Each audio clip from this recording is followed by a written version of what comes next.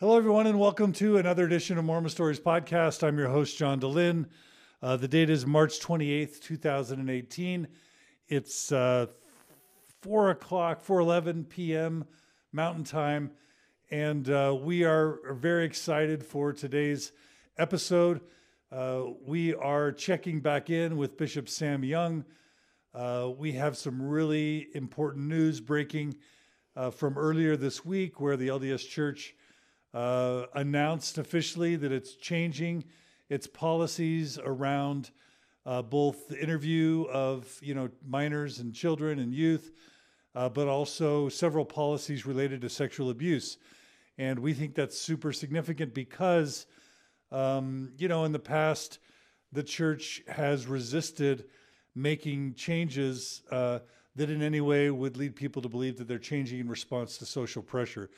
But it's completely impossible to deny that Sam Young and all his supporters' efforts to change the way the church deals with its interview policies, it's hard to argue that those have not directly influenced the church's recent policy decisions. So the fact that the church would change in direct response to protests and activist sort of actions is very significant to many. And of course, this is also in response to the leaks of, recently by Mormon leaks, where the victim released the audio recording of her interview with Joseph Bishop, who was the former president of the Provo MTC, where he admits to abusing her and other victims. So it's a really important week in Mormonism, but it's also of questionable value from the sense that many people are wondering if these changes are really just cosmetic, if they're just a PR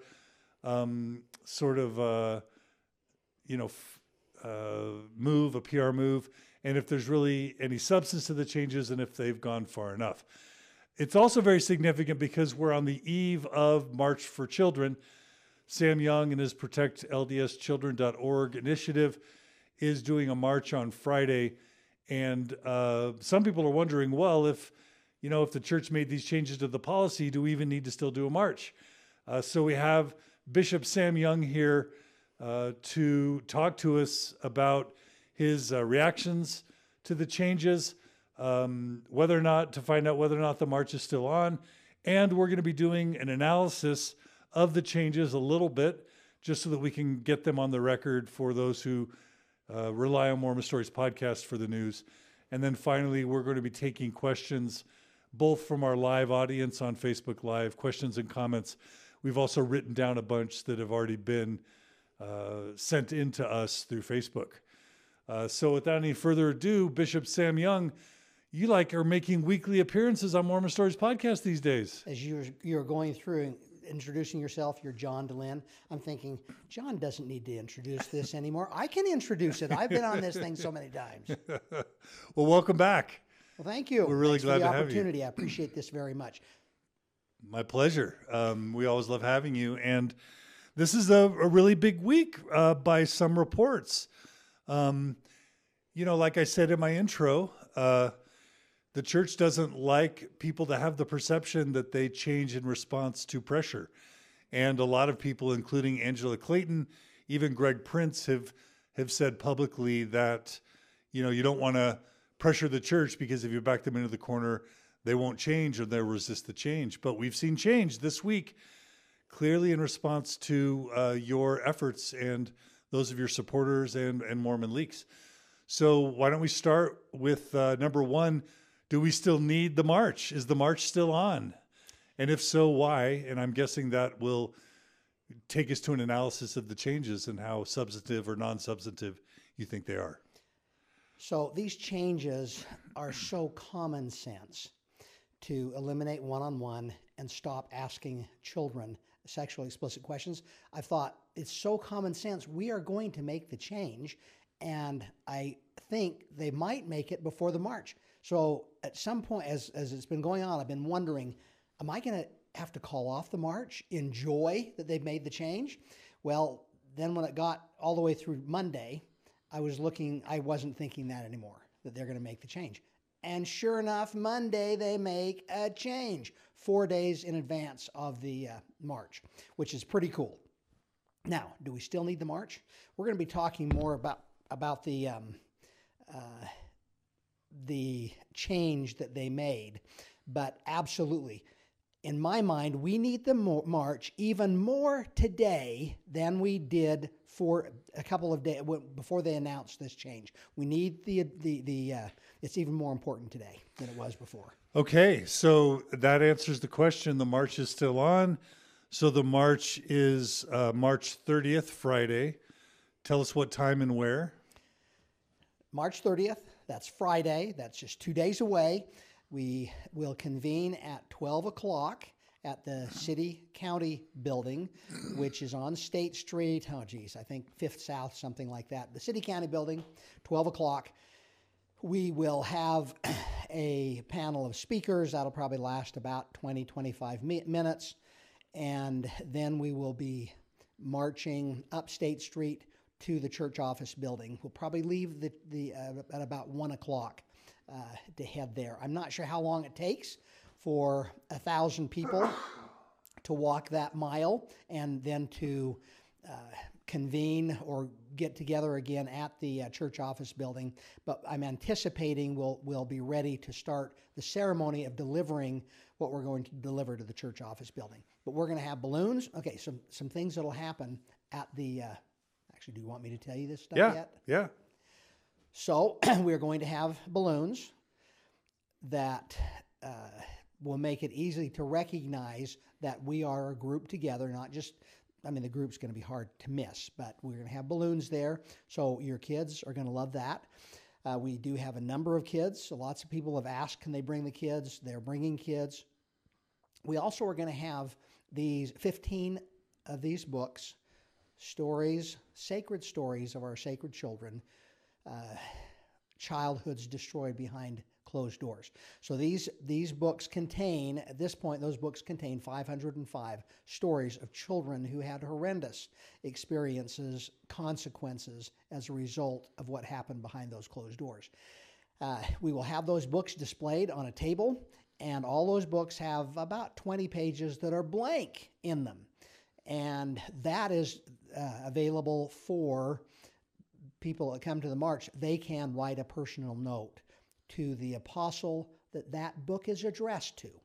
So each book will have the name of the apostle on there, President Nelson, President Oakes, Elder Christofferson, and so on. And then Elder number 14 and Elder number 15, who we don't know who they are yet. And so we're hoping that people will take the opportunity to send a personalized note to that apostle. Okay. That sounds fantastic. So I will be there. Several of my family members will be there. Hopefully well over 1,000 of you will be there. Maybe 2,000, right? Let's all come and support. Great. Yeah, let's all come and support. We had 1,300 registered a couple of days ago, and it's just been so busy, I haven't compiled the numbers again. I may not. Yeah. I'm just going to say, for me, I wondered whether a march was necessary once I saw that some changes had been made. But since I've taken the time to kind of comb through the changes, we need the march more than ever, if not more. So I'm with you, Sam. This march needs to happen, and these changes are not substantive enough. So let's get into that now. We're grateful for all who have joined us on Facebook Live. Please do make your comments and questions there. The actual statement was issued March 26th, 2018. It's signed by the First Presidency. And the statement actually directs, all leaders in, the United States and wherever to read the new policies. And the new policy is called Preventing and Responding to Abuse. And it's this 3-page document that you can find on Mormon Newsroom. And I've just pulled out some of the points. And Sam, I'm going to ask you to respond to the points. Is that okay? Well, if they're about addressing abuse, I'm probably not going to have a lot of input on those. Okay, well, you can just give whatever opinion you want. Super. We can also ask listeners to give their opinion. So it talks about the hotline.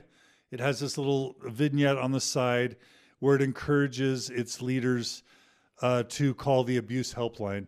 Is there anything you want to say about the abuse helpline and what you know about it? When I was a bishop, I was really glad to have that number. I never had to call it. It just gave me great comfort. I don't have any problem with having a bat phone.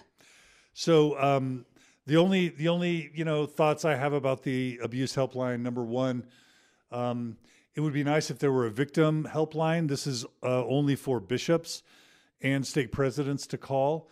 Oftentimes, as Natasha Helfer Parker and others have noted, sometimes the bishop or the stake president or the mission MTC president can be the actual abusers.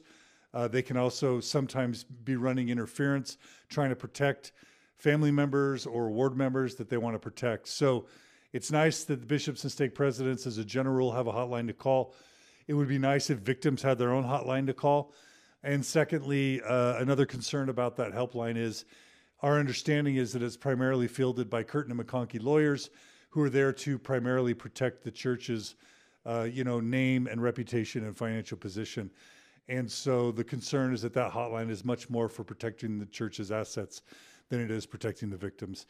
So that's a thought that I have about the helpline. Anything you want to add about that?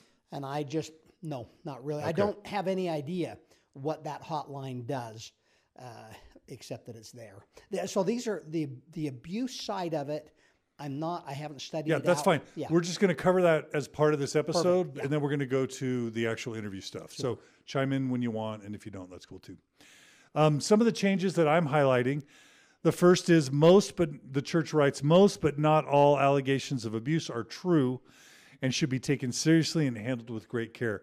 When I did an episode on rape on Mormon Stories a while ago, maybe a year ago, one of the things I learned from the specialists is start by believing. When a victim or even an alleged victim comes forward, you start by believing them. And then if there's evidence to sort of, investigate further, that's, up to whoever's discretion feels like they need to do that digging. But start by believing is a mantra that I'm familiar with. And it's really nice to see the church sort of echoing that sentiment that most allegations are true and that we should start by believing and taking them very seriously. So I do want to comment on that one. That is huge. So when I met with the stake president and bishop and I presented the book of stories, both of them said, we believe everything that's in there. Well, they hadn't read it, but I'm thinking outstanding. I'm loving hearing that from our members or from the leaders, because I have received a lot of pushback from members of the church saying those stories are made up, they're not true, they're exaggerated. Now we have a message from the First Presidency saying most of them are true. So I really appreciate that, to back up, to substantiate the thousands of stories that have come into us. All right. The next comment that I noted, it says, when adults are teaching children or youth in church settings, at least two responsible adults should be present.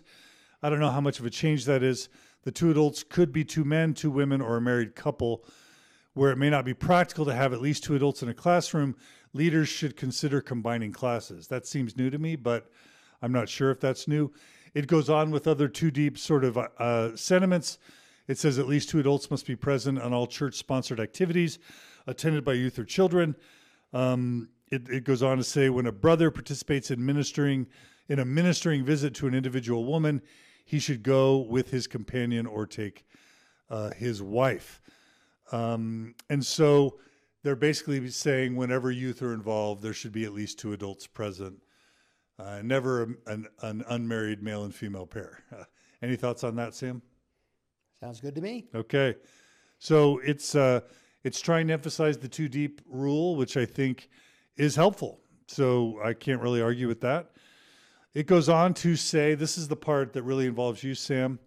When a member of a stake presidency or bishopric or another assigned leader meets with a child, youth, or woman, he or she should ask a parent or another adult to be in an adjoining room, foyer, or hall. If the person being interviewed desires, Another adult may be invited to participate in the interview.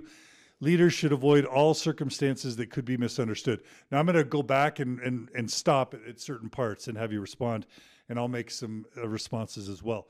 So it says, when a member of stake presidency or bishopric or another signed leader meets with the child, youth, or woman, let's pause there.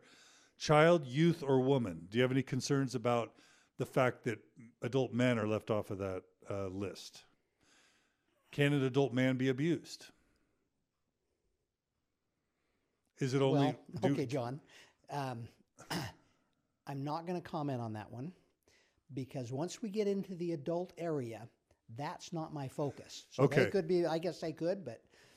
Yeah, I would just say that why is a woman needing, two people or someone in an adjoining room, but not a man? I do think adult men can be abused. So it's interesting that they're leaving men off of that. That's just my view. Goes on to say he or she should ask a parent or another adult to be in an adjoining room. So in the case of children or youth, Sam, it's saying he or she should ask a parent or another adult to be in an adjoining room. What do you think about that? That is no change. That was already our policy. The one thing they changed was they should be. It used to be we encourage that the leaders ask somebody to be in an adjoining room, hall, or foyer. Did it say hall or foyer there? It also said room, foyer, or hall. Yeah. Okay. Yeah, that was already in the policy. It's a little bit weird that they said should and not must. Should seems a little bit weaker than must. Is that straining in a gnat? It's a gigantic problem. No. Straining in a gnat, that's the problem we've got right there. Now, what we are calling for is that it's not should be in an adjoining room in the foyer, someplace in the building. No, it's somebody else has to be in that room with the child. And that's where it goes on. It says if the person being interviewed desires, another adult may be invited to participate in the interview. So what's wrong with that? Okay, so that is the addition. It's a 16-word addition. That, first of all, I want to say, why is it important to march? The church listened. The church listened. Hallelujah. They've listened to the members that are out there raising a legitimate issue. So I love that. But the policy that has come, it's almost like they put up a puff of smoke to take the wind out of our sails. If we blow all the smoke away and just look at what is left, what do we have here? We still have one-on-one interviews are permitted and sanctioned, and we can talk about any sexual question we want as a bishop. A bishop has full reign completely still to ask questions that put lots of shame on the kid. But let's look at that 16-word sentence that you made right there. So I don't want it lost here that the church hasn't responded. I appreciate them responding very much. I would appreciate them responding 4 days in advance of this thing very much.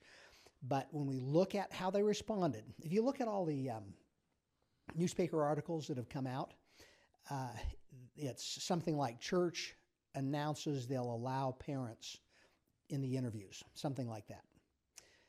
That is a feel-good statement for the members of the church. However, it's a big distraction that doesn't give you a true picture of what's going on. Those 16 words don't do though. So let's change the word person to child. If a child being interviewed desires to have another adult in the room, actually, can you read that part again? Yes, it says, if the person being interviewed desires, another adult may be invited to participate in the interview. Okay, so if a child, let's get the person out of there. Let's say we're looking at child. If the child desires, another person may be invited into the room. We're talking about children here. We know now the Joseph Bishop incident, scandal, big problem. That is a pure indication of what we are doing to our kids as far as grooming them to go behind closed doors and talk about sex with an older man. That girl had been groomed for 6 years while she was a child, from age 12 to 17. she knew it was okay to go hunt. The rest of the world knows it's not okay, but she knew it was okay, and so does most members of the church, and it's not okay. But that's what they're groomed for. So every time a child goes behind a closed door, we have groomed them that it's acceptable to go behind a closed door with an older man. We've groomed them to be a target of a sexual predator like Joseph Bishop or somebody in our neighborhood or the school teacher or the counselor in the bishopric. Who knows where that pedophile, where that sexual predator is. We are grooming them. But now we're looking at saying, child has no concept of what grooming is. I didn't know what grooming was until a year ago. The child doesn't know what grooming is. But what the church is saying is, we are going to turn to that 12-year-old girl and ask them to make the decision whether or not they are going to be groomed or not groomed. What are we doing that for?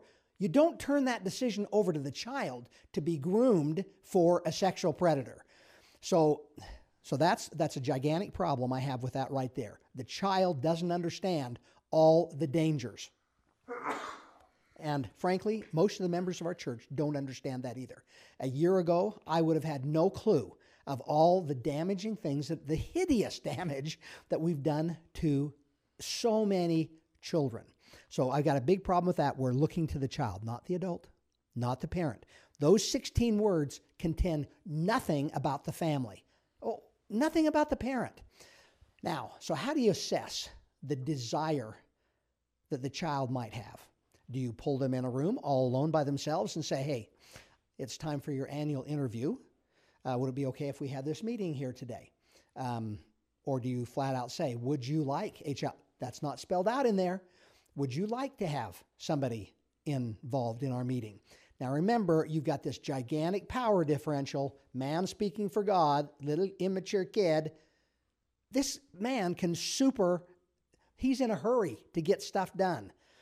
Who knows what his motivations are, but this child is going to look for cues on what she ought to do or he ought to do as far as even venturing to ask for somebody else in the room. So how do you assess the desire? But then it's even worse. It says, if the child wants to have somebody else in the room, it's not recommended, it's not required that wish be granted or that desire be granted. It may be granted. So the child says, yeah, I'd like somebody else in the room. Well, then why don't we say, we require you to do what the child would like to be done. It's not even a recommendation to consider what that child asks. Now, in our petition, we call for either a parent or another adult of the child's choosing to be in that room. Here's another thing. There is no consideration for the child's choosing in this thing. Okay, so there's some problems I have with those 16 words. And then if you've got any more questions about that, I got a bigger problem with it. No, keep going. Keep going. With that specific part or with other those part? 16 words. Okay, go ahead. Keep going. For me, this is a gigantic power grab to take the authority and responsibility of parents away from parents with regards to their children. Now just think about this. Now, I'm just going to apply it to me. If the church was to say, Sam, we are going to be interviewing your child at least 2 times a year, maybe more because we might call them to something, we might have a temple trip, so we're going to interview them multiple times every year. We have no responsibility to let you know when we do that. We have no responsibility to ask you if you want somebody else in that room or if you want to be in that room. The only person we have any inkling to listen to is if your child happens to express a desire that they would like somebody else. At that point, we may or may not ask somebody else to be in that. No, you don't allow me to be in that meeting. I allow you to talk to my child. I allow my child to come to church. I allow my child to do lots of things, but you are not allowing me. That's totally backwards. I am the one that determines whether or not my child goes behind a closed door and talks about sex. And personally for me and 55,000 others, we've determined that no, you will not do that. And this policy takes it out of our hands and puts it in the child's hands to decide, am I willing to be groomed or not, when they have no idea that's the decision they're making. So to me, this undermines, this is I haven't come up with the right terms yet, but it is grabbing a hold, it is taking away the parents' responsibility and their authority in this thing. Okay. I think that's important. Can I take it one step further? No, John. Okay. All right. Next topic. Okay, go for it. Okay. Sam says I can. I think it's also a problem because there's a lot of Orthodox parents who are just going to say, well, we trust our priesthood leaders and I'm really busy or I've got things going on or whatever. So kid, go ahead and do what you want. So even if the parents were to be involved, even if, the kids aren't informed about this policy, but the parents are, I think there's a lot of parents that don't understand the risks here or that are just too busy. So that's one problem I have. Do you have a response to that? That's a gigantic problem, yes. When my kids were growing up, I don't remember ever being told about an interview with the bishop, and I was fine with that. I trusted my bishops. I was good with that. Yeah. I didn't understand. I did not know until 10 years later that the bishop was asking my daughter, do you masturbate, in every single interview. Eventually, she learned to lie about it, but she was anyway. I was a trusting parent. And who could have imagined that the president of the Provo MTC was raping missionaries there? Just a parent would never have guessed that that was possible, right? The pedophiles, the sexual predators, do not look like sexual predators. Otherwise, they would never be successful. Yeah. They look like the Joseph Bishops. They look like the gymnastic doctor. They look like the doctor that you just exposed the other day that was a bishop. I've had 2 or 3 people send me messages, oh my gosh, that guy was my bishop. Yeah. What they're referring to is a story we broke on Mormon Stories podcast that the former doctor for the Provo MTC who served as bishop for 5 years, was found a year or 2 later to be a sexual predator, sexual abuser as well. So lots of problems with the Provo MTC and sexual abuse. And so, it just seems like this is sort of everywhere once you really start looking for it. And of course, there are good bishops and stake presidents and MTC presidents out there, but we've heard enough instances of high-level leaders engaging in abuse. I've been informed, we know that George P. Lee, who was a general authority, was excommunicated for sexual abuse. So we know that even a general authority can engage in sexual abuse. And so it's at every level, so we can't trust anyone. So it's at every level, in every church, in every club, in every school, in every neighborhood. However, every church, every school, every sports club, they have already taken action and said no one-on-one interviews. Most of them didn't have to take a step further and say we're not going to talk about sex because they never did, or maybe they did at some point in time. But none of them allow that anymore. We are the only ones that allow one-on-one access to our children. I wrote an article a while back that we are the most unsafe church in America for our children because we're the only ones that don't do background checks, don't do fingerprints, don't have training, comprehensive training. And then we take kids behind closed doors and ask about sex. Nobody does that any longer. And this policy that came out, 16 words, I want to get rid of the 16-word policy change. We want a 10-word policy change. That's what we're after. And those words are? Well, 10 words, that's too many for me to memorize. I'd probably have to pull that out of my pocket. But it's basically... No, let me tell you. I got this one, John. No one-on-one interviews. No sexually explicit questions ever. Every other church has that. Why are we lagging so far behind when it's our children that are in danger? Yeah. So there's our 10 You words. simplified Just do these it. 10 words. You've saved them ink. Yes, that's right. That's for the budget. The bottom line of the Mormon Church has been saved some money. And that will be my response that is printed in a full-page ad in the Salt Lake Tribune tomorrow, a letter to the apostles, number 2. And I hear the gloves are coming off a little bit on that one. Well, I don't know. My gloves came off a long time ago. But I still, the apostles are men, they're the leaders of our church. I think it's good for everybody to treat each other with respect, but this is a firmer letter as far as these are the problems this policy causes. And here's the 10 things, the 10 words anyway, you'll see it when it comes out. Okay. I have one other concern with this, this part of the change. What we know about seasoned sexual predators is that they prey on the most vulnerable people. And they do that, number one, because they're easily manipulated. Number two, they do it because they won't be viewed as credible by credible people. So if a victim is perceived as dumb or uneducated or is emotionally unstable or is someone who lies or someone who is a juvenile delinquent, you learn this in Spotlight, that the pedophile priests always preyed on the poorest, most vulnerable kids. And that, with this policy, when they're basically saying it's up to the kid to decide, a lot of these most vulnerable kids have parents that are absent. Maybe they're in single parent homes. Maybe their parents aren't even attending church, or if they are, they're too busy, or they're not, again, educated or informed enough to know that they need to advocate on behalf of their kid. And so this policy leaves the most vulnerable people, the most vulnerable children, unprotected. Is that true? Exactly right.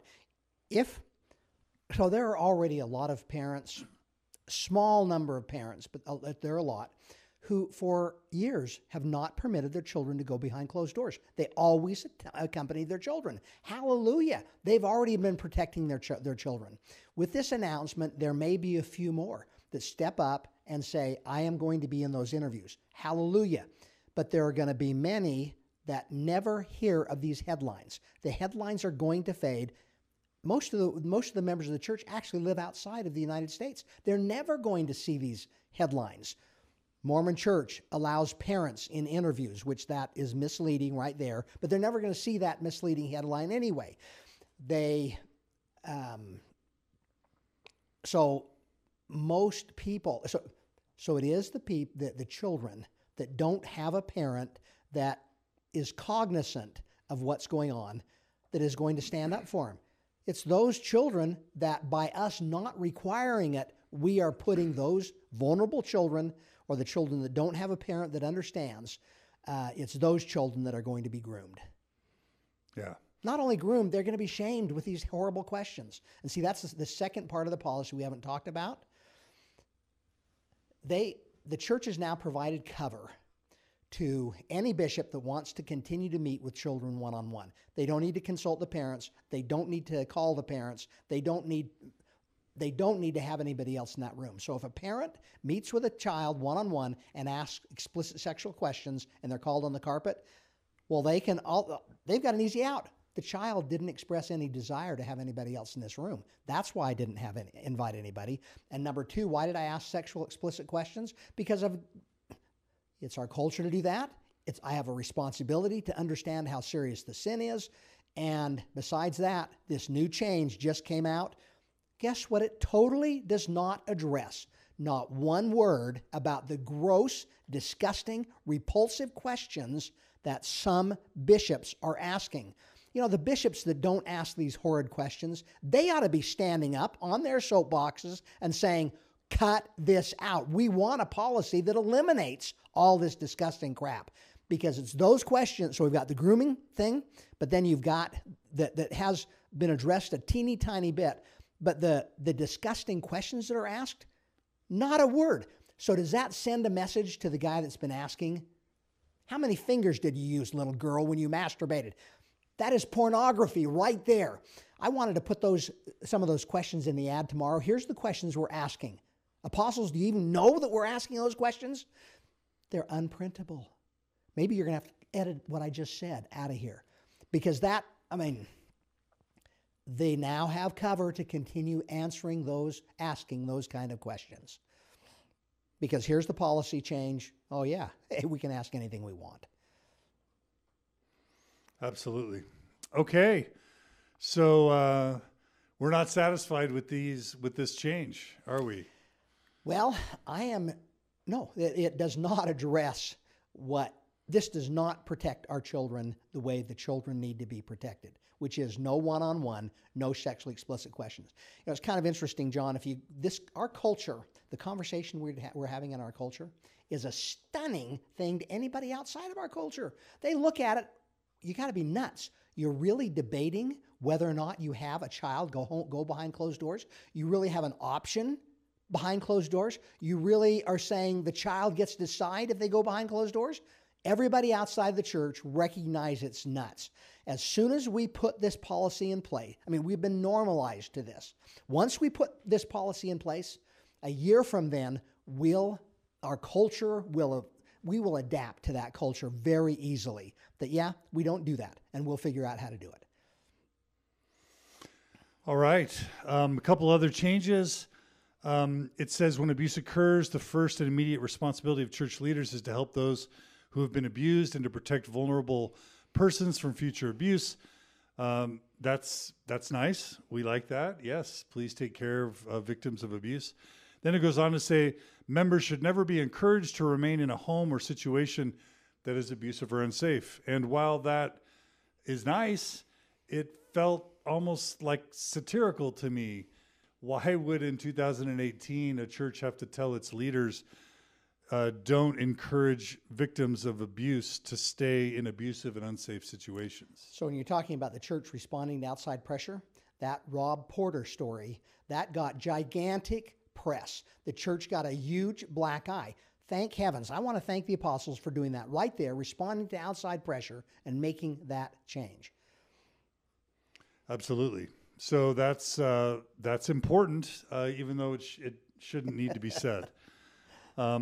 Church leaders should never disregard a report of abuse or counsel a member not to report criminal activity to law enforcement personnel. Again, it's weird sort of that needs to be a policy, that reports of abuse should not be disregarded, and that members should not be counseled to not report criminal activity to law enforcement personnel. But we're glad they're doing it because we know that's a huge problem, that bishops, to protect the church's name, to protect friends, to protect family members, to protect gossip in the ward, that church leaders very often counsel members to be quiet about this, don't take it to law enforcement, don't share it. And that's a huge problem because if it doesn't get reported to officers, then people can't be held accountable for what they do in a court of law. So the stories we're going to deliver to the apostles, there are 505 stories in each book. I would guess that half of the stories were about sexual abuse that was never reported. Criminal sexual child abuse that should have been reported and never was. So good. We've got that in writing now. Yeah. So we're glad that change happened. Again, it's weird that it needed to be said, but we're glad it's being said. And then finally it says, two more things. Church leaders and members should fulfill all legal obligations to report abuse to civil authorities. That seems good on the one hand. What's kind of weird about that is in the state of Utah, there's sort of this exemption for ecclesiastical leaders. So Utah made sure that bishops are exempted as mandatory reporters. So as I understand it, legally, a bishop in Utah is not a mandatory reporter of sexual abuse. Have you studied that at all, Sam? Yeah. Nope. So to me, that's some legal language that basically makes us think that the church is encouraging this to be reported to the law, but in reality, bishops don't have to. And so bishops are actually being told to follow the law, which is that they don't have to report. Now, if somebody has a correction on that, I'd love to hear it.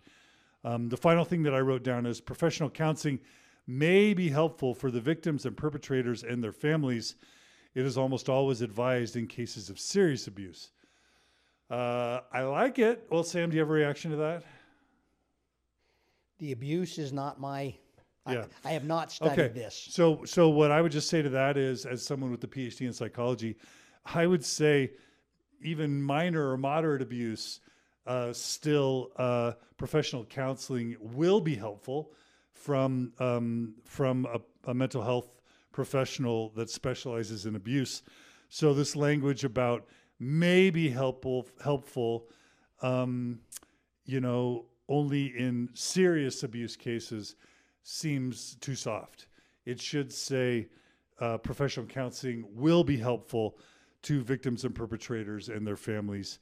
It is always advised in all cases of abuse, not just serious cases. So that's that's our analysis of the changes. There are lots of questions and comments from our listeners. So maybe I'll add a couple and we can discuss. Is that okay, Sam? Well, as long as they're not hard questions, John. Okay. All right. So Sarah Newcomb, who we love, she was in our Losing the Lamanite series. Hey, Sarah. Hi, Sarah. She writes, do you feel there even has been a change or just the appearance of a change? You talked about this a bit. What would you say to Sarah? Is this a substantive change? Frankly, I think it's a substantive change in the wrong direction. To put the power in the child's hands to decide whether or not they are going to be groomed, how backwards is that? To take the decision-making capacity out of the parents' hands, whether or not they're going to come to those interviews. No, so, Sarah, I don't think it's a substantive change to improve the situation. I think it's I don't think it's going to do very much, but in my mind, it goes the wrong direction. Okay. Zelo writes, why are these policies only applicable to the U.S. and Canada? Are there no abuses in other countries? Isn't the LDS Church a worldwide church? Zelo, I can answer that these abuses happen globally for sure. That's a good point. This statement apparently applies to U.S. and Canada. I've never heard that. Is that true? It's only U.S. and Canada? So the March 26, 2018 statement says general authorities and the following leaders in the United States and Canada. So the letter that was published by the church is addressed to leaders in the United States and Canada. The policy itself, I guess in theory, applies to everyone, but for some reason the letter is only addressed to the United States and Canada. So that's a good question, Zelo. Thanks for sharing it. All right, next question comes from Tanner. Tanner says, Sam, do you feel that the recent church statements were designed to deflate your campaign by offering token change? That certainly was a visceral reaction for some. Well, golly, do we need the March for Children now that the church has responded? Yeah. Do you think maybe that was the intent of the church to sort of take the air out of the tires of the Friday March for Children? Well, I cannot speak for their intent. I don't know what their intentions were here. However, I look at it, this was a very smart PR move, whether it was a PR move or revelation or whatever it was a smart PR move because all over the papers, I mean, this has hit papers all across the country. All over the papers, it's saying, Mormon Church announces parents are allowed in interviews. So that alone sends a message to the membership that, oh, golly, we've got it covered. Sam needs to stand down and not march.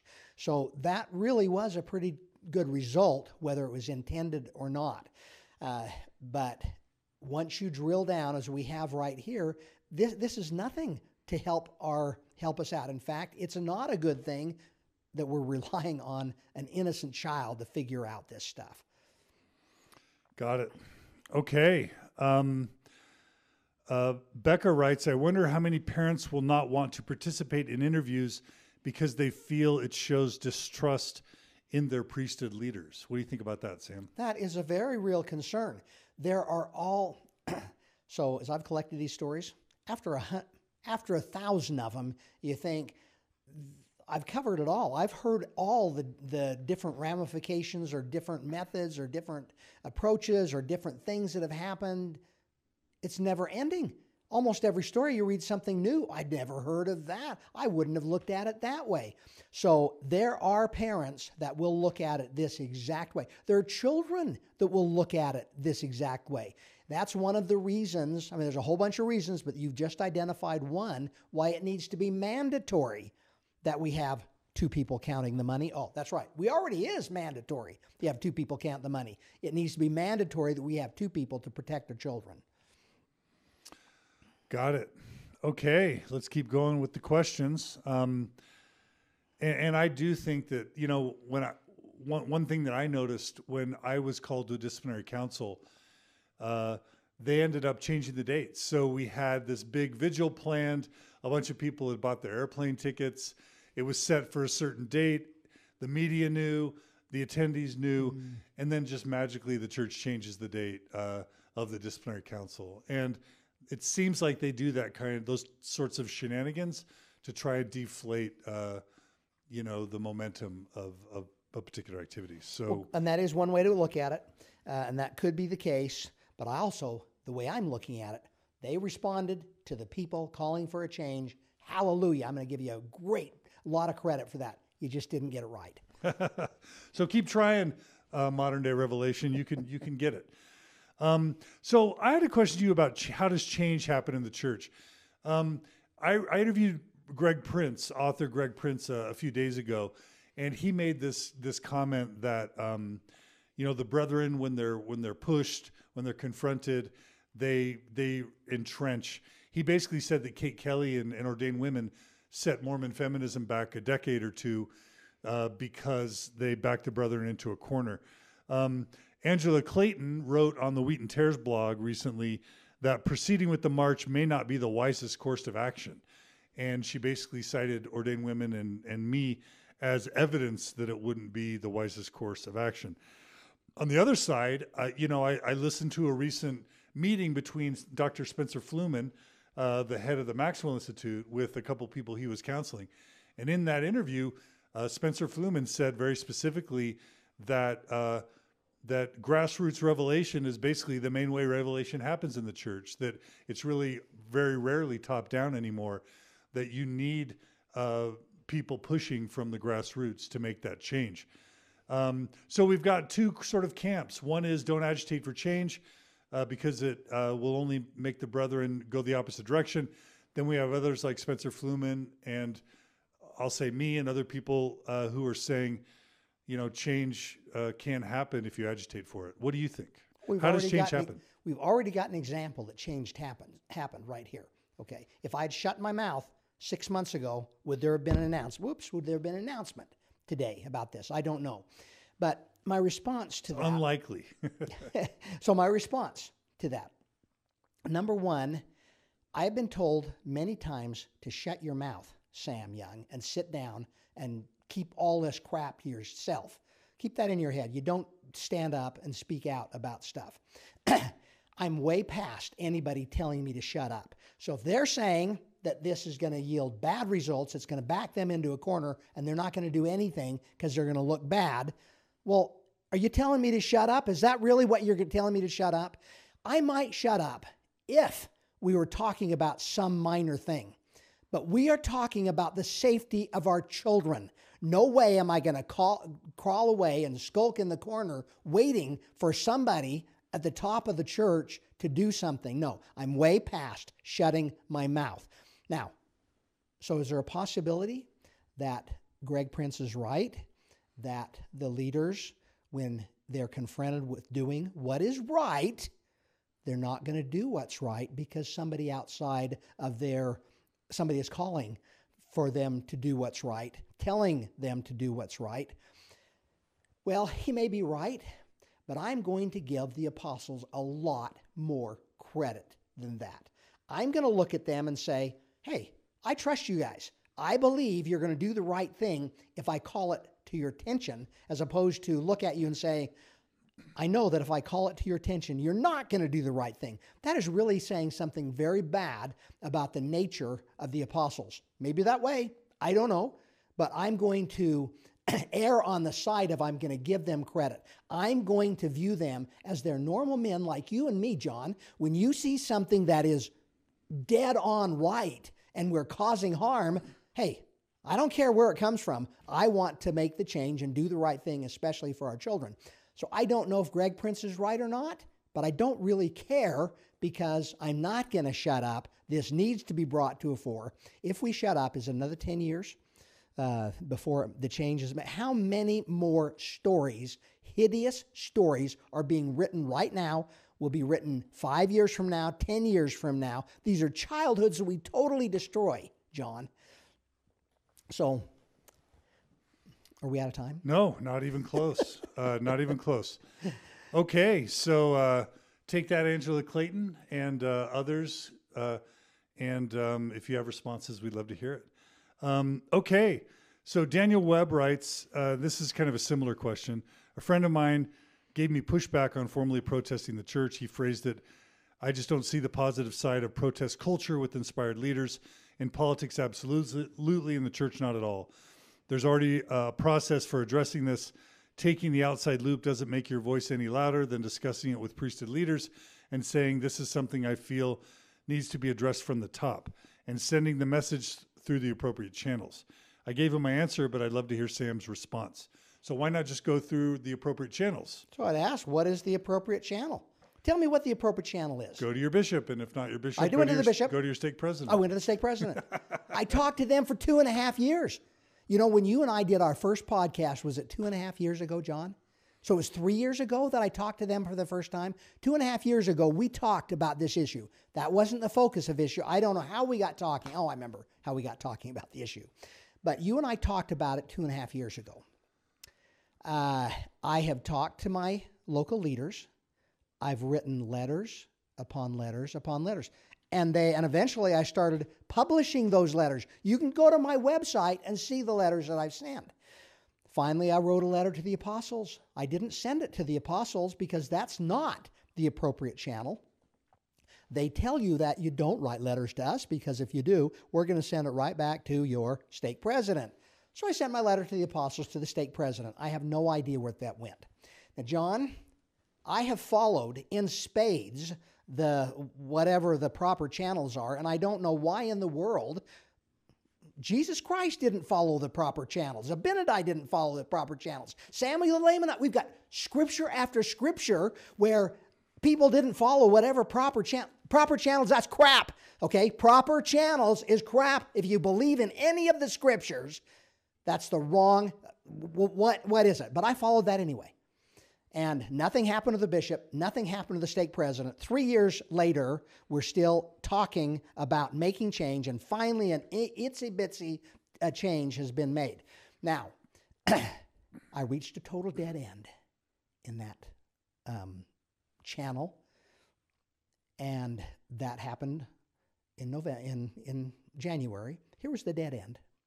The representative for the church in my area, which is my stake president, that's my proper channel, he said, Sam, we're not doing anything. No changes are needed. Well, guess what? The church just made a change.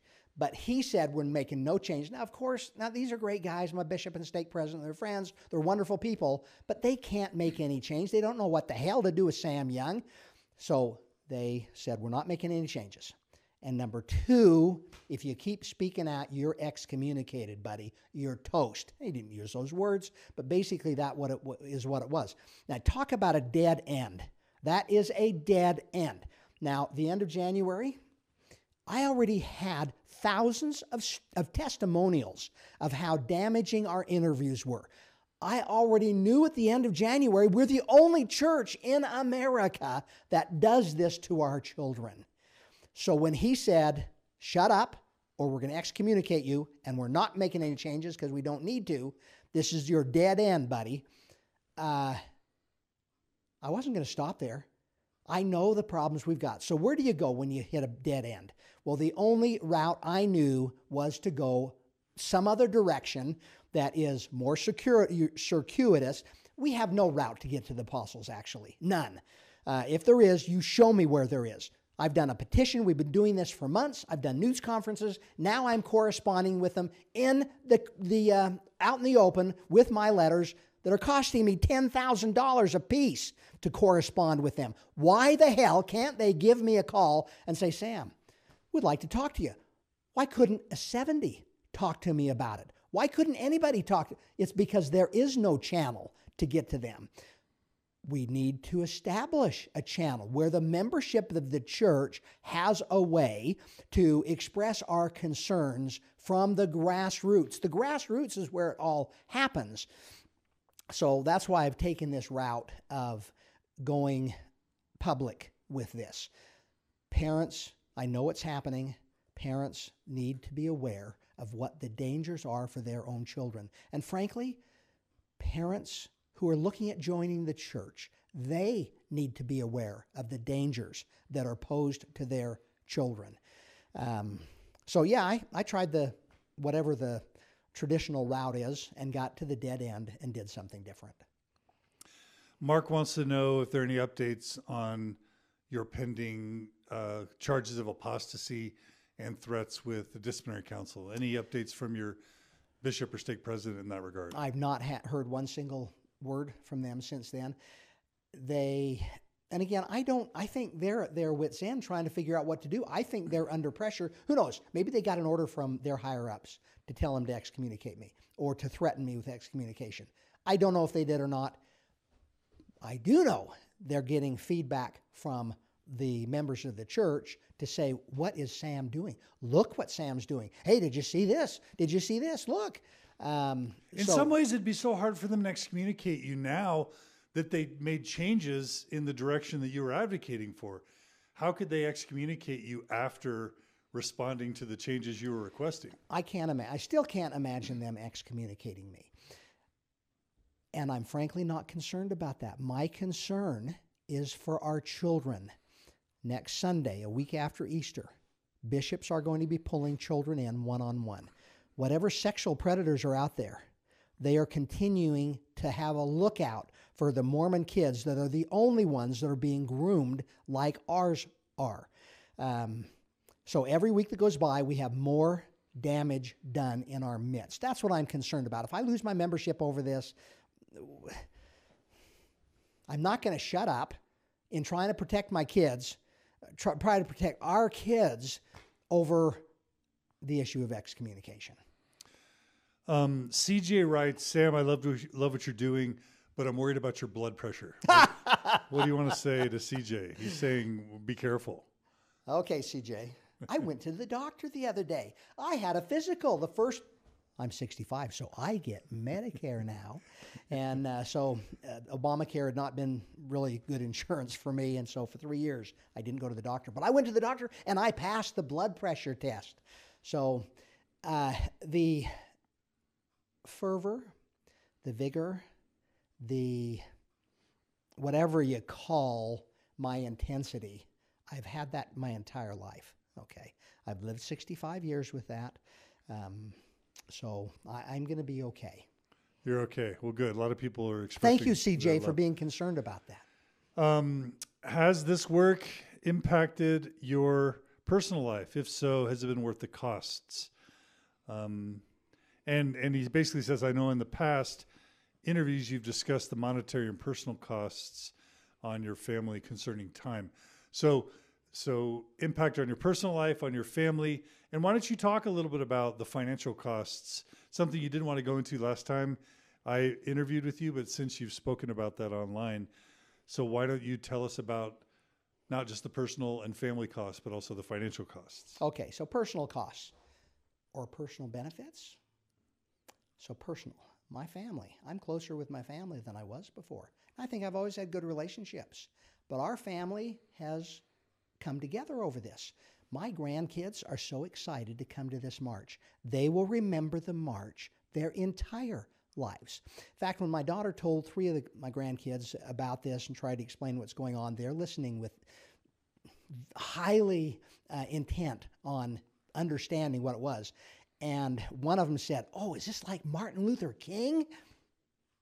And my daughter said, well, not exactly, but kind of. She said all of her children went like this. Yes, Martin Luther King. Well, I'm no Martin Luther King, But what we're doing is historic to stand up and protect our children. And so I think this is a memory that we'll have forever. I would encourage anybody listening to this, bring your family, bring your friends, bring your children, bring yourself. This is going to be a part of history that you will relish and look back on, that you made a difference in the cause of helping the Mormon Church make the decision to protect our children now rather than 10 years down the road. You'll be able to take pride that there's not a book, another, when you see this book, it's just a gigantic book. When you look at that book, you'll be proud to say, I prevented another book like that being written. This is a historic, it's brought our family together. It has been financially wearing. The last few months, I've met my business. I spend little time at my business. But my employees are super supportive of what's going on. They're proud of what their boss is doing. Like even the Mormons that are there are happy or are supportive of what I'm doing. Most of them, I think, are supportive. But anybody that is not necessarily Mormon they're looking at, when you describe what we do in our church to children, just like everybody else, they cannot believe that. And they understand the damages that are causing, so that's supportive. But it has been a financial burden. I have been spending money all along, and as a couple of months ago, I finally decided, you know what, I've got a one-shot deal at this. I don't want to be doing this 10 years from now. I don't want 10 years from now kids being harmed. So I'm going to put everything behind it. I've already put all my time. I'm going to put my money into it too. So I published a blog. Here's what I've spent. I'm going to be transparent. This is what I've spent. This is what I spent it on. I've spent $75,000 of my personal finances. I don't have that kind of money hanging around, okay, to move this cause forward. And we got some pretty good donations out of that. We had a number of people that donated, and I really appreciated that. That actually, let me just say right now, anybody that donated, thank you so much. That was a gigantic help in enabling us to continue to move on. I decided to place this ad in the Trib. I did it Sunday. It cost $10,000. We spent $20,000 advertising, $24,000 advertising in various places for what's coming up. And I don't know how much good that does, but I'm throwing everything at this effort. This Thursday, the Trib article is going to cost $9,717. I let people know what I was doing. I didn't say, please donate. I'm just, look, here's what I'm doing. I've spent all the donations that have already come in. And by golly, we've got donations that'll cover more than half the cost of that Trib article, which is super. So financially, but you know, John, 10 years from now, I'll look back on, yeah, Sam, it's not a fake thing. It's not fake news that I embrace the teachings and example of Jesus Christ. I embrace those teachings. I love those teachings. That's what I'm doing 10 years ago when I saw a big problem that would in fact impact my grandchildren, my great-grandchildren, that I stepped up to the plate along with 55,000 other people, and we caused a change to happen that is glorious. You're moving us, Sam. Stop that. Stop getting us misty-eyed. Cut that out. Sam, so if people want to donate, how do they donate? Tell us again. Go to mormonstories.org. No. There's a donate.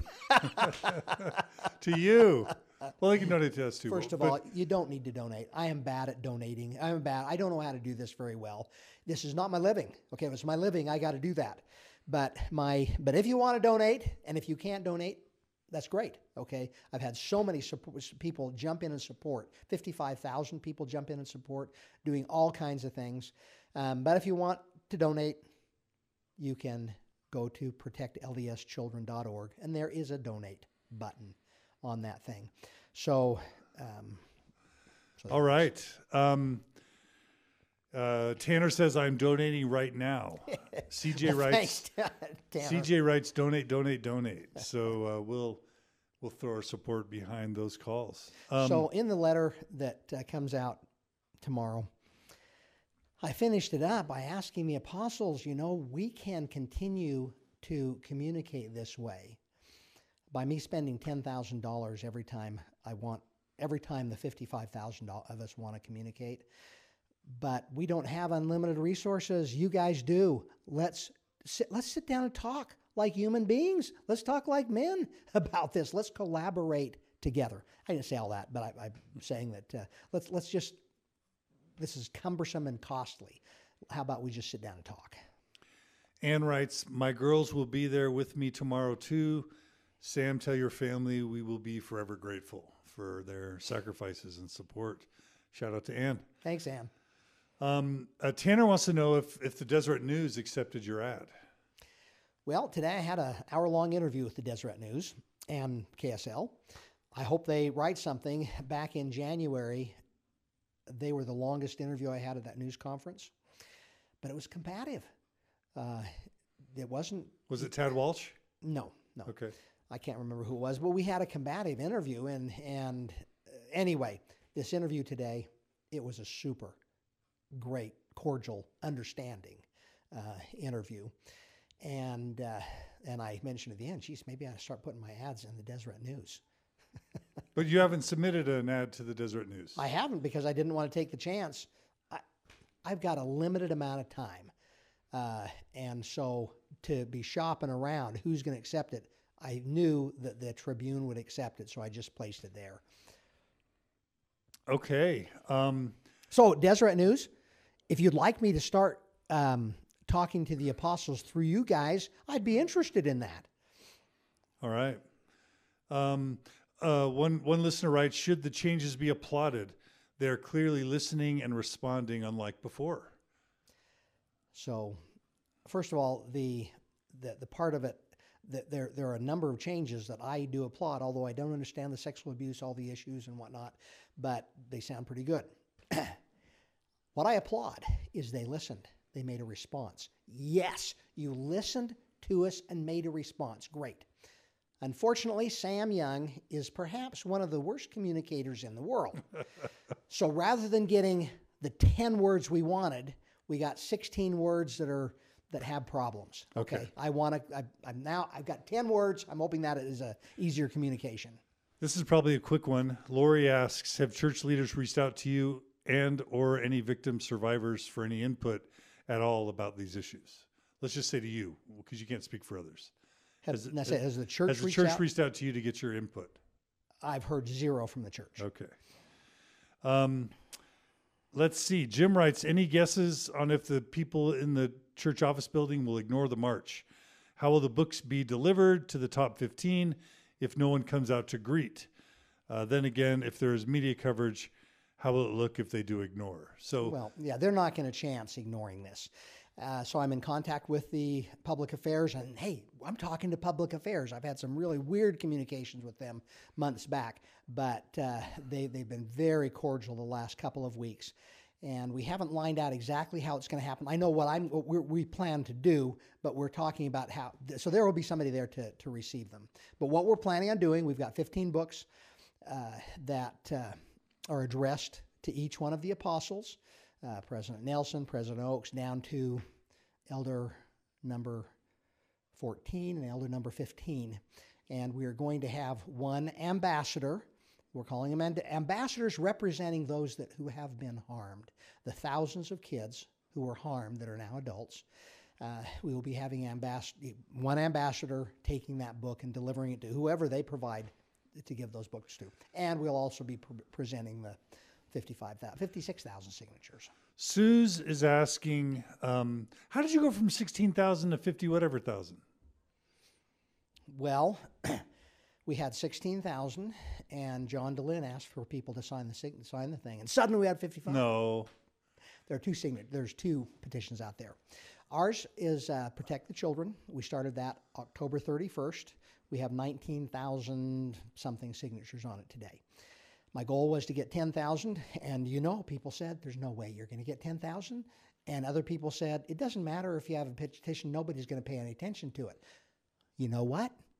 People are interested in this cause. We got almost 20,000 signatures, and it's making a difference. But after our petition drive in Salt Lake City, where we held our signs, my mom and I and 10 other people came out during that time. After that drew some attention, that drew some news coverage. And an organization called Care 2, they put up a petition basically calling for the same things. And that petition, so our petition is directed mostly to the Mormon community. Okay, so the others are... The other petition is kind of a broad brush to everybody in the world. Got it. So ours, about half the signatures come from Utah, about 75% in the Mormon heavy states. This one is a broader community that really is not in the Mormon-centric areos. But they count too. They're still God's children, right?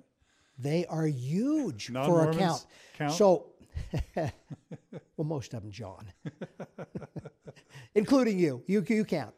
So, yeah, you're Mormon, buddy. You're Mormon. Okay, You're not. You haven't gotten away from that yet. I'm Mormon. So the outside general community, they are interested in protecting children. Right. They look and say that's a big problem. So, yeah. Okay, Suze asks, there seems to be a huge disconnect with active believing Mormons. So how can we help increase understanding? She's seeing a lot of denial when she tries to talk about these issues with active believing members. What do you recommend? How to penetrate the Orthodox armor to become more sensitive to these issues? Well, it would be good to have an active Orthodox member who has been sensitized to this and realize, this is a big problem. So I really can't speak exactly how to do that. What I've found is that arguing does not work. If I argue I quit arguing a long time ago.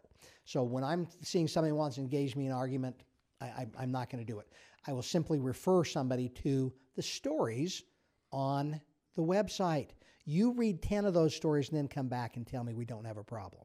And they could come back and say, they're all lies. They all made it up. Well, guess what? The church says you believe them. So I love that statement by the church. I would just recommend not being combative, stating here's what you feel. It helps to point out that we're the only church in America that does this. We have a culture, though, what we're battling against is the culture. We have a culture in our church that you do not question. Whatever the leaders tell you to do, that's the only thing you worry about. You don't question. In fact, we've specifically been told, don't criticize, even if they're wrong. Well, I don't subscribe to that. Jesus Christ did not subscribe to that. Prophet after prophet in the Book of Mormon, in the Bible, they never subscribed to that. No, you stand up for that is right, which is right. But we have this culture that is not like that. And so you have that culture to navigate, but we are seeing more and more members wake up to, I got to be concerned. I don't want my child going behind closed doors. All right. We have an interesting question. One of our listeners asks if, this is Drew, he asks if the recent, let me see who's asking this question. One of the listeners asks if the recent policy change and statement represents gaslighting, if it's an example of gaslighting. In other words, trying to manipulate people's perception of reality instead of doing something substantive. Would you go that far? Probably not. This is Patty. The changes feel like gaslighting to me. You don't feel that way? Well, I guess if you're talking about the 16 words they added to it, that's not gaslighting. That is something new to turn to the child. So maybe some of the sexual abuse stuff is gaslighting. Okay, got it. Okay, Jen writes, in my case, I went to bishops because of abuse in my home. She says, I actually like the idea of the child being able to request an adult, and it doesn't have to be a parent. How do you answer this concern, though? If a kid should be able to go alone in case they want to report on a parent? Well, that's an interesting question, John. That question comes from the Mormon culture that even considers the child going behind closed doors with an adult. That would not be a question that any other church would even be thinking about. You don't do that. Once this change is made, we would never ask that question again. We need to frame everything from the standpoint we start from two things. Number one, no one-on-one meetings. Number two, we don't talk about sexually explicit things. We don't pose sexually explicit questions. But she's got a great point about those kids that might be abused by their parents, because that is happening. If you look at the stories, 500 stories, half of them involve child abuse, and many of those stories, some of those stories are parental sexual abuse. So the child, there needs to be a safe place for that child to talk to the bishop, along with one other person. So that child comes in there. The requirement is not to have a parent. That's the preference. But if the child wants to talk to that bishop without the parents present, that's okay. In fact, in the petition, we call for a parent or another trusted adult of the child's choosing. So it should become second nature for that bishop when that child comes in and says, Bishop, I'd like to just talk to you about some things that are going on. Great. Would you like your parents involved? No. Great. Would you like, we need to have somebody else join us. Who would you like to join us? Your young women's president, my counselor, whatever the case may be. Makes sense. All right, next question. Joshua writes, I'm not against what you are saying, but how do you do this and not paint old guys as creepy pedophiles? All guys are now painted as creepers because of a few. You can't even bounce a baby on your knee without thinking that people are looking at you as a pedophile. So how do you discuss all these issues with your youth and not create a bad thing when a bad thing is not there? Yeah, what about this idea that it's just a few bad apples and now we're spoiling the whole bunch? Just state there's a few bad apples. We don't know who they are, so we take proper precautions. No one-on-one interviews. You always have somebody else there.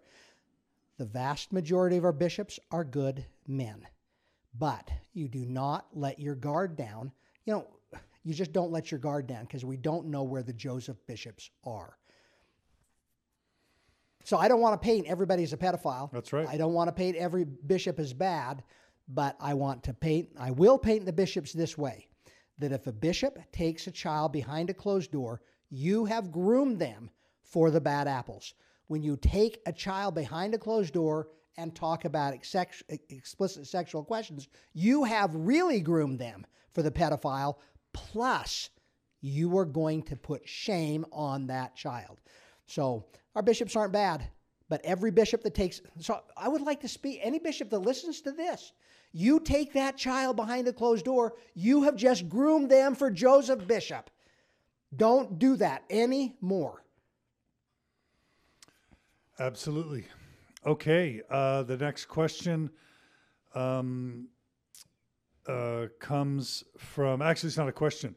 So today I received a tip from one of my listeners, and he said that this email was received by an LDS 70 who sent it to regional LDS public affairs personnel in the United States. So different stakes and areas have members called as public affairs sort of personnel. And I'm going to read the email that was sent to LDS public affairs personnel in the United States. Quote, all, this Friday, there will be protest marches coordinated around the country by those working with and supporting the efforts of John DeLynn and Sam Young regarding the questions asked during priesthood interviews of youth. There will be a march in Salt Lake City, and we have learned of one that will take place in front of a stake center in Austin. If you learn of any in your area, please let me know. I will send instructions from church headquarters for your local leaders. Okay, so let me break this down. The part that was really confusing and probably distressing for me and many others, why was my name listed first? I felt awful. I imagine that might not feel good for you. You didn't feel honored to be mentioned in the same sentence as No, me, I John? did, but not first. At least put me second, and I don't even know that I belong on there because I didn't put 50, 75 grand into this. I haven't dedicated my life for the past several months. I've tried to be a supporter, but this is your, gig, not mine. I'm just trying to help out. So Thoughts on that part? I'll ask you about each part. Well, so if people are just becoming aware of this and they have seen that you support this, I can see them putting your name on there. There are a lot of, I have been asked, I've been told by a fellow, he said, look, I can get a lot of support in the general Mormon community. You need to get support in the general community. I said, yeah, you got to get rid of John DeLynn. What? You got to get disassociated with all those ex-Mormons. I'm not going to disassociate. When people tell me stuff like that, so I'm no Martin Luther King. I'm certainly no Jesus Christ. But when you say something like that, stop associating with those people, I'm thinking, you're paying me a compliment. You're paying me a compliment that I'm like Jesus Christ. Jesus was criticized by the church leaders of his time for who he chose to hang out with. Well, good. I'm not going to desert any of my friends, whether they be members of the church, whether they be non-members of the church, whether they be excommunicated members of the church. These are my friends who have locked arms with me at the very beginning to protect my grandchildren. Why would I desert them? Anyway, so if people see that you have supported this by doing these interviews, well, fine, I can see them putting us together. Thank you. And I just want to say that I can theoretically see why people hesitate to be associated with me because the church excommunicated me. I just want to say back to them that when you do that, you're basically rewarding the church for that medieval action that they do. So for me, the people that I appreciate and care about most are the ones who don't play into the church's strategy in hand by marginalizing me because I think that's a bad act. And again, when we cater to that, we just simply reinforce the stigmas that I think we should get rid of. Because Sam, you may be on the chopping block next, and there are others who will be or have been on the chopping block, and I think they should all be part of our big family and not be marginalized. So as soon as you start saying, I don't want to associate with somebody that's left the church or somebody, well, good. You are not Christ-like in that case. Those are the very people he associated with. He put them as the heroes in his story. You go to the story of the Good Samaritan, Christ put the leaders of the church as the villains in this story that didn't care about the poor guy on the side of the road, and he elevated the Samaritan who the priests hated and looked down on because they were not, for some reason, righteous people. There was something wrong with them. Now, I do want to make a statement here. Now, most people that have followed what I'm doing understand this already, but John has been a supporter, but he didn't start this movement. John has never been involved in the organization of this. He's never been involved in the direction of this. John has seen me do something and then given me a call and asked, hey, Sam, would you like to talk about that on our thing? Hey, Sam, I can see some major things happening. Would you like to talk? Well, absolutely, I'd like to talk about that because it raises awareness. There are going to be some Mormon parents that are not aware of the dangers to their children. There are going to be some ex-Mormon parents or grandparents that are going to see, oh, I need to be concerned about this with my own kids. But John has never been involved in any step of the way. Except to support, which is gigantic. That is true. The second part of the statement says, basically says there's going to be a march in Salt Lake, and they mentioned a march in Austin. What do you think about this statement? If you learn of any in your area, please let me know. I will send instructions from church headquarters for your local leaders. What does that mean? So who is this from? Is this? I can't reveal my source. Oh, I mean, is it a person at church headquarters? It's a person who was on the receiving end. So it would be a person involved with public relations at the regional or local level who received it from a general authority. Oh, from a general authority. A general authority sent this letter. Yeah. Oh, man. Okay, so one thing that I am horrid at is not being transparent. So, and I like to broadcast what I've got, what I'm doing. So the church, the church has to know all this stuff already. We've announced the local rallies. We broadcast the local rallies. We had I did a blog where I indicated, look, we've got these 42 places where people want to have a local rally. I don't know how many local rallies we're going to have, but hallelujah, we got people jumping in and saying, I can't come to Utah, but I would like to do something here. Could we do a rally here? Well, so we did this local rally thing. And there are about 8, so public affairs guy, whoever wrote this thing, 70 general authority, whoever, please tell the general authority what's going on. I'm totally open about that. We're coordinating with the PR firm that I'm paying $12,500 every single month to help take time doing all the stuff that I had been doing for months.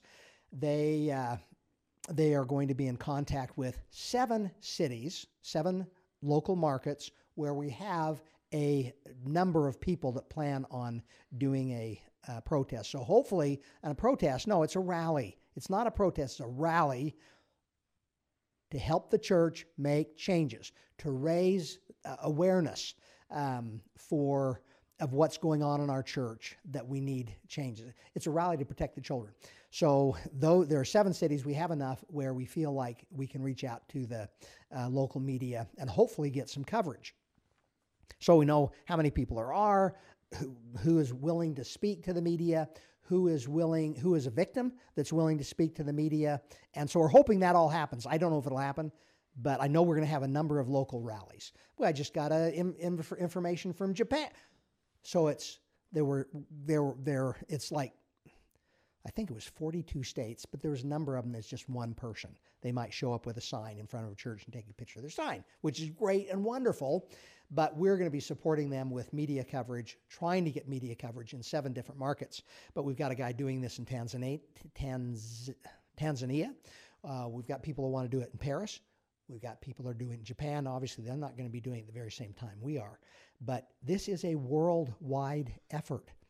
And that, by the way, these local rallies, that's been real problematic. I should have turned that over to you, John. Said, hey, come help us with this. I'm busy.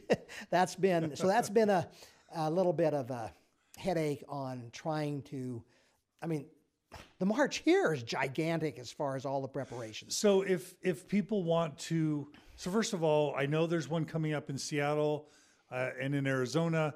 So if anyone who's listening right now wants to post to the live feed any Facebook event that they can find for March for the Children in other areas besides Salt Lake, we want to see Arizona, Seattle, anywhere else, please post that there.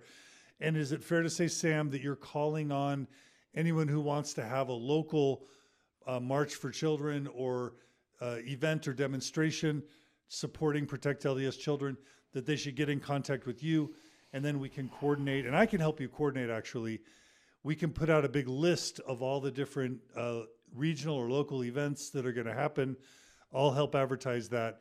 And then we can get as many people in as many markets as possible doing some sort of demonstration at their local stake center or ward building, preferably during a high traffic sort of meeting time where lots of people are coming in and out and can see the event that's happening. We can coordinate that and get media there as well. Well, actually, what we'd like to do in local markets. We'd like to do it on Friday, the same time we do the march. That's okay.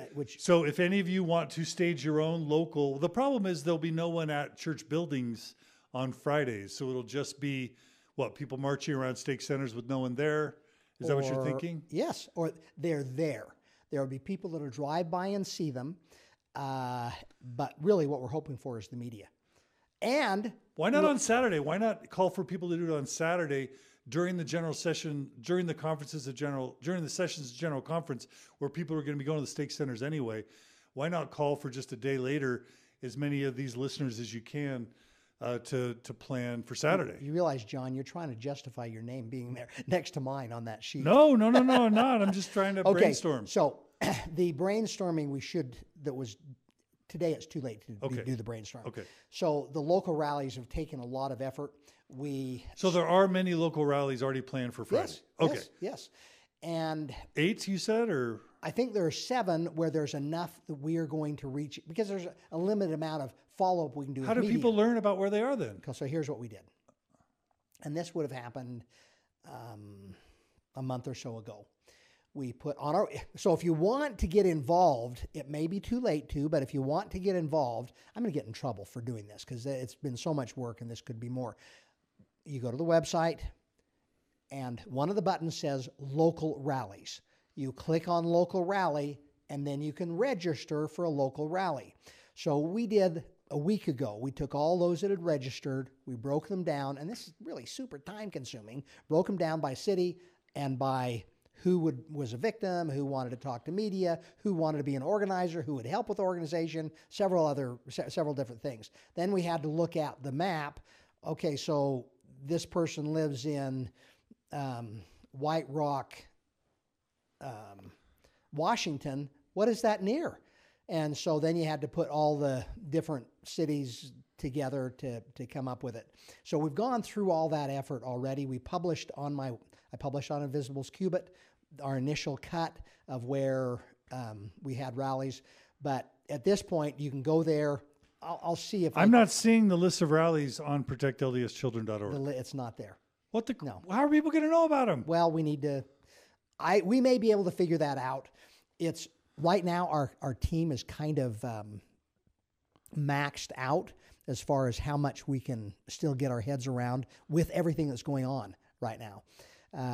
But to find, let me relay that to our group and see if somebody can post, here are where the local rallies are. So, okay. So I do see a post on Invisible Cubits about local rallies, but it also doesn't show date and times of rallies. Well, it probably talked that we want to do the rallies on the same time we were doing the march. So we will get to you as soon as Sam can get it to us, a list of local rallies, where they are and at what time. Yeah, I know. Okay, You'll get me a list and then I'll spam it out and you can spam it out. So anybody that's on my team that's hearing this, don't yell at me, okay? That more is going on your plate. If we are able to do it, yell at John. Okay. And write back to that general authority and say, okay, John DeLynn is justified to be on here.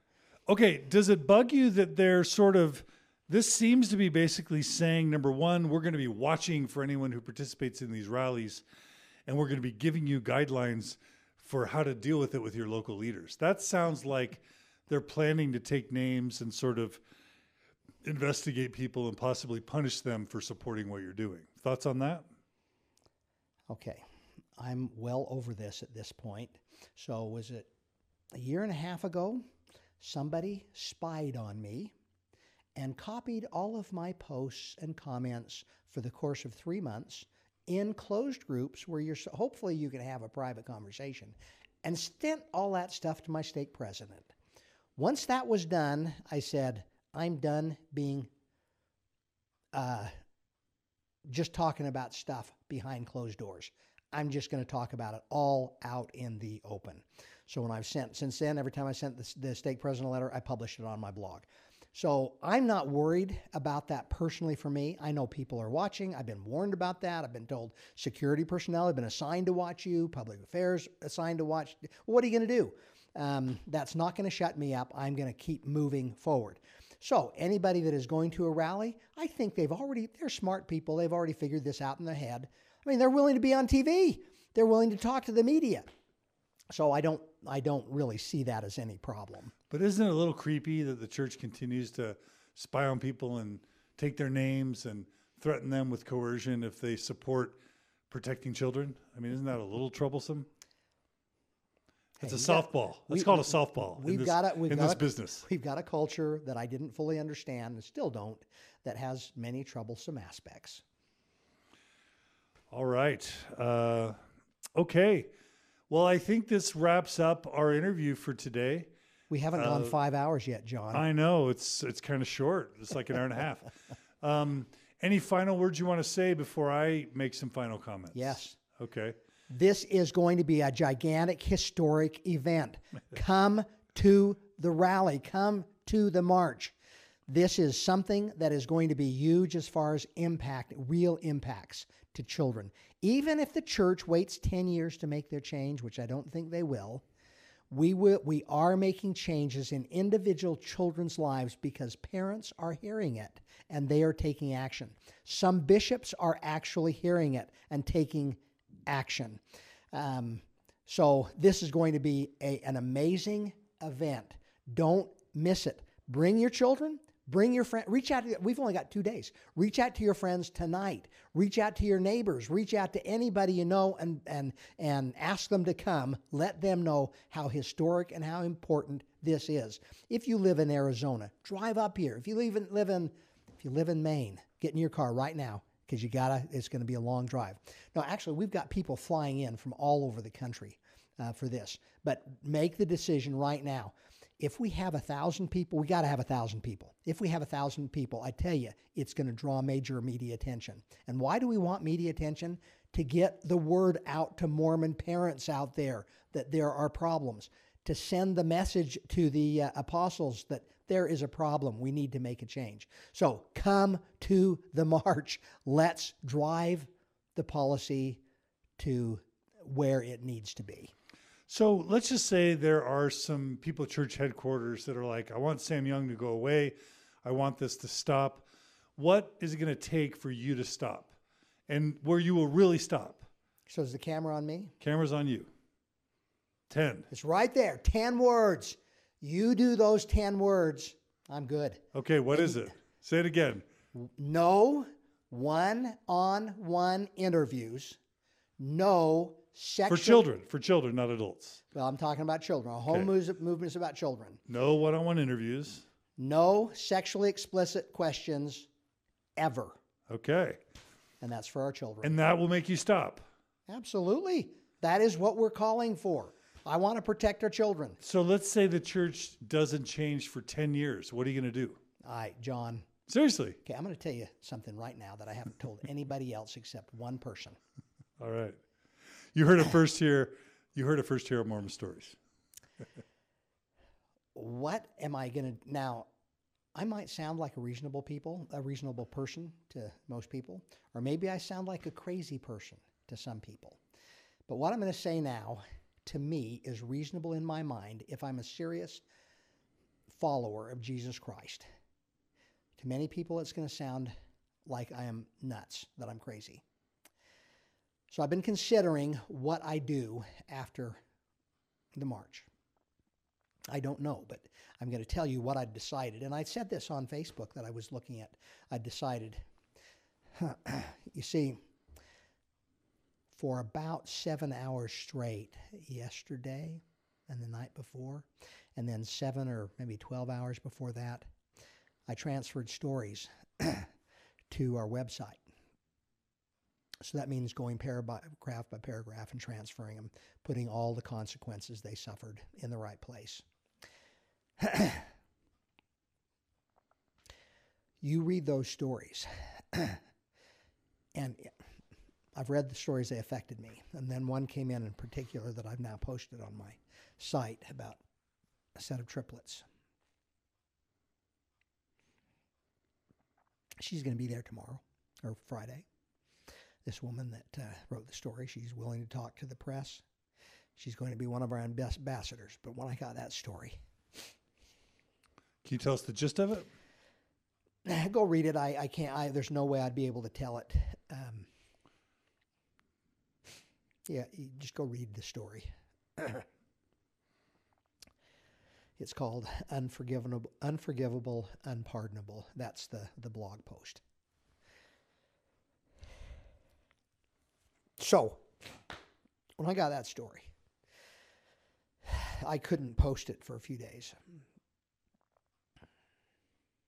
I couldn't revisit it.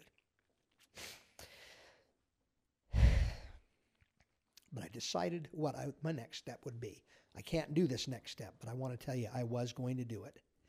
But a major, important consideration came into play. I decided that if the church did not announce these changes at Sunday General Conference,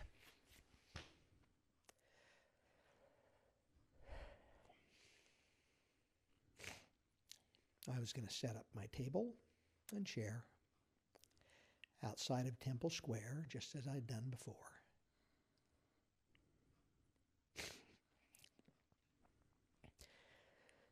and go on a hunger strike.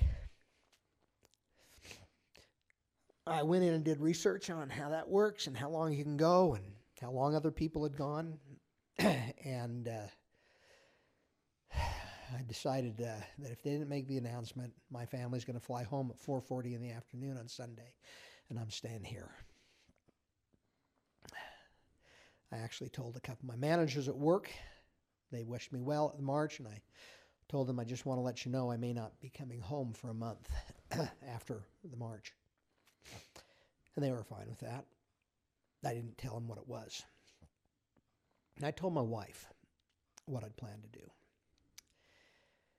And she told me that she's been willing to make a lot of sacrifices, and she has over the last few months.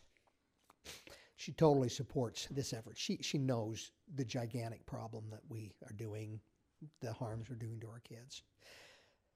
But I told her what I plan to do, and she said that that's too much of a sacrifice for her. And I get it, and I understand that. So I don't know exactly what I'll do afterwards, but I'm just letting you know that's what my plan was until my wife, who I love and respect, I immediately acceded to her concerns. So what am I going to do, John? I don't know. A week ago I had a plan. Today it is like it's been all along, one step at a time. We'll figure that out. All right. Well, that's very emotional, Sam, and we look forward. We hope it doesn't come to anything close to that. We hope people turn out in full. We hope the church accedes to the request. No one-on-one interviews, no sexually explicit questions ever. We applaud you, Sam Young. We're grateful for you. We respect you. We're grateful for everyone who supports Sam. Please come out Friday, 11 o'clock.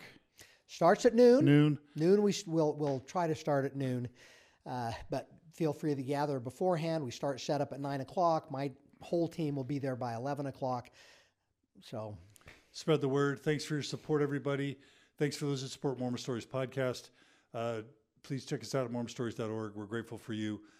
Support us on Friday. Thanks to everyone who helped make this possible. We got to get out of this room. So take care, everybody. Thanks to Tim for managing the production, for Cody for doing the editing. Take care. We'll see you guys soon.